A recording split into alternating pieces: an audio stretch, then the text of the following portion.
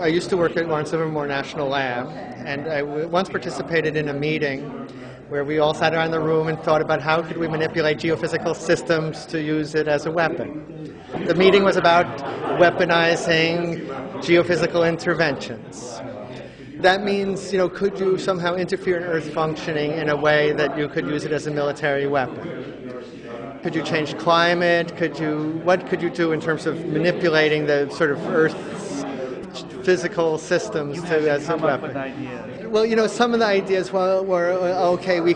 Maybe we could blow up hydrogen bombs, underwater, offshore, and make a tidal wave that would go over a city. And the result was, well, isn't it easier just to drop the hydrogen bombs on the city? Now you could imagine, though, say putting pathogens in a cloud.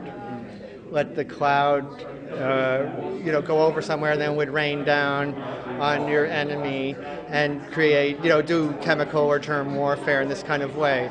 And that might work against something that I would say as big as the former Soviet Union, where, you could be pretty sure that within a few days that cloud would rain out.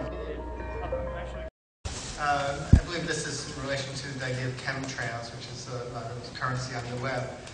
I can say a few things about that. That I work at a nuclear weapons lab, Lawrence Livermore National Lab, and working with Edward Teller, who's often regarded as the father of the hydrogen bomb, and Lowell Wood, we attempted to get funds to do geoengineering research, and we were unable to get any support for that activity. And so I figured Edward Teller, working in a nuclear weapons lab, can't get money for it. There's probably no such program. More money for the Pentagon when its own auditors admit the military cannot account for 25% of what it already spends. According to some estimates, we cannot track $2.3 trillion in transactions. $2.3 trillion with a T.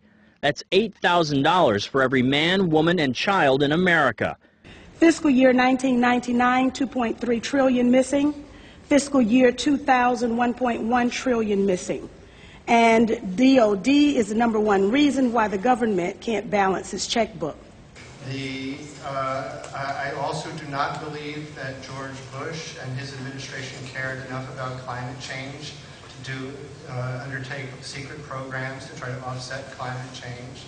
If he was going to do something secret, I think it would be kidnapping people and torturing them, but I don't think it's about addressing the climate change situation. And so I think what people are seeing are ordinary contrails and imagining that it's part of a geoengineering program, but I do not believe there is any such program. Hansen is arguably the world's leading researcher on global warming. He's the head of NASA's top institute studying the climate.